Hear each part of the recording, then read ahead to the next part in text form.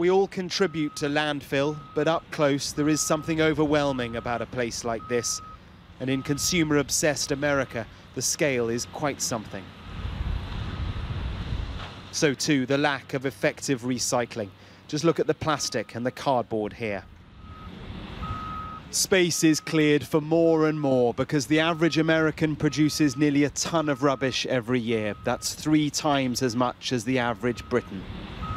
We are seemingly unstoppable generators of waste, which is why management is so vital.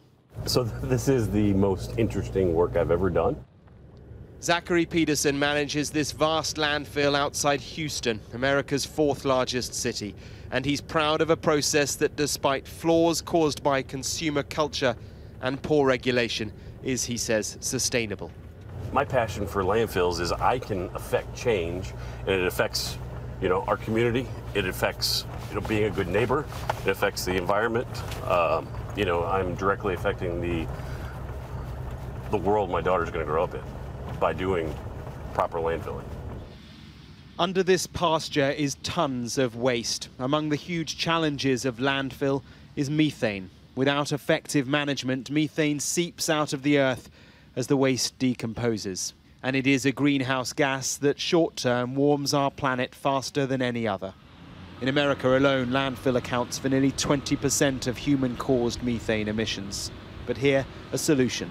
We've watched the trucks coming in through the morning, tons and tons of waste, flattened and compacted on top of a plastic shell that already lines the landfill site. Eventually, that shell will be sealed, the waste within it will decompose, and from that, the methane can then be extracted. These stumps are the methane wells dotted across the landscape. They are the heart of the operation, and they are the success story. The example I like to use being, if you imagine a milkshake, you have a straw in the milkshake's your landfill, the straw is the extraction well.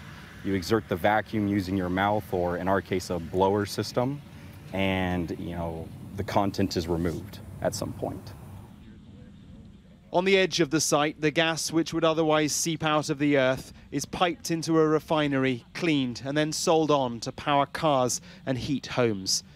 This methane capture is a technology used increasingly around the developed world, yet beyond it is literally an ever-growing challenge. And while this may be a success of sorts, the troubling fact is that even here, so much of this will never decompose. Mark Stone, Sky News in Texas.